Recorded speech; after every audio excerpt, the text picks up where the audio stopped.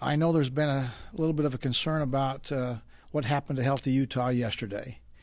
And so I'd just like to begin by talking about, I recognize people of goodwill on all sides of this issue have been engaged. The process has worked well in the Senate. They started out with a bill proposal we call Healthy Utah. Senator Shiozawa has had public comment, public hearings. He's heard the concerns and questions that people have, has made adjustments to the bill so that what was passed out yesterday from the Senate to the House was what we call Healthy Utah 2.0.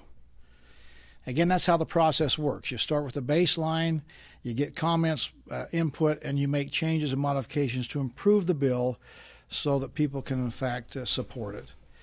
Unfortunately, in the House side, they had a closed caucus last Thursday where they had discussion and debate on the original Healthy Utah bill without the modifications and improvements.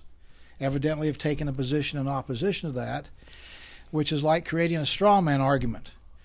What they need to debate is Healthy Utah 2.0, which now has been sent over to the House. The process is important. The process would include public comment, the opportunity for the public to weigh in, stakeholders to weigh in, pro and con. You go to a committee hearing to do that. Once that's done, you put it out on the floor for people to vote, to have an open and transparent debate, and vote it up, vote it down, but at least have an opportunity for the public to be involved. I know the Speaker has talked about we don't want to have political pageantry. Well, political pageantry is, I guess, a euphemism for the public's opportunity to come in and speak and talk to their elected officials and give input. Clearly, we know there's a lot of public support based on the polling, based on the fact that we have 75 different entities, business groups, most of the chambers of commerce, healthcare providers that have lined up in support of what we believe is a common sense approach to an alternative to Medicaid expansion. We would hope that common sense would prevail in the House and that there would be an opportunity for them to have honest and robust and open and transparent discussion and debate, getting public input, and then take a vote. That's how the process is supposed to work, and I think the public is served when the process works. The public is not served when the process, in fact, is short-circuited. Let me just conclude by saying I know there's some misunderstandings out there. I know that because of what I hear from individual legislators as they ask questions to me, and also as we see in yesterday's Utah Policy Daily, the editorial from Speaker Hughes. It's clear as you read that editorial that he is talking about something else other than Healthy Utah 2.0 based on all the errors that are involved in his editorial. So let me just say a couple of things. One, there are no tax increases involved with Healthy Utah 2.0. That is a rumor that's out there, but it's not factual based on the legislation passed out of the Senate. It costs about $25 million. We'd use existing funds to do that, and it terminates in 2 years as a pilot program.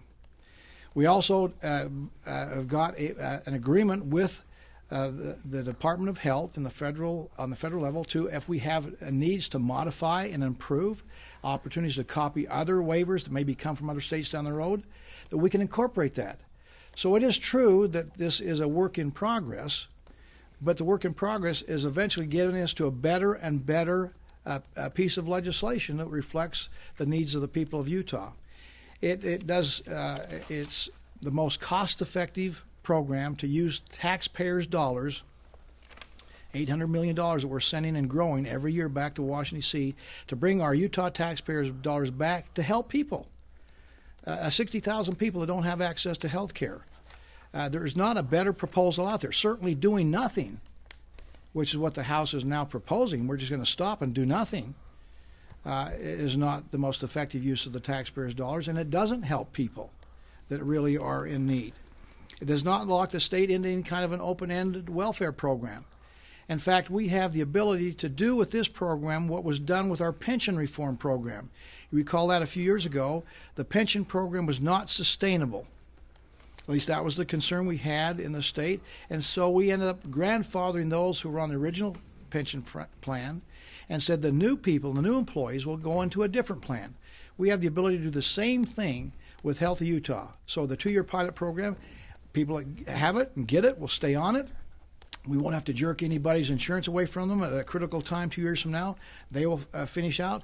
But new people would come in as a fallback position to maybe a less robust, more cost certain, if that's the concern that we seem to hear from the House members, more cost certain as we go forward.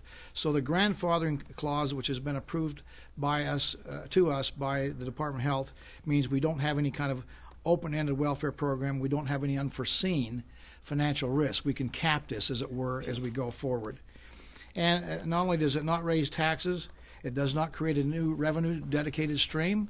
We have provided for the legislature on a scenario of, well, what if we go through this in the long term? Where does the revenue come from? We've provided them with options and opportunities of where that revenue stream could come from, but this bill does not create that revenue stream. Again, no tax increases and no dedicated new revenue stream. And last but not least, it also does not leave tens of thousands of Utahns without health insurance because of the flaws in the Obamacare law and the ruling of the Supreme Court. So again, that's why we have a process, so that all these questions and answers can be, in fact, dealt with. To have public comment and stakeholder input, so that the legislators can ask the tough questions and get the answers, and then in an open and transparent way, vote it up, vote it down, make amendments, change it, alleviate concerns you have, and move forward. But when we truncate the process, the public is not served well.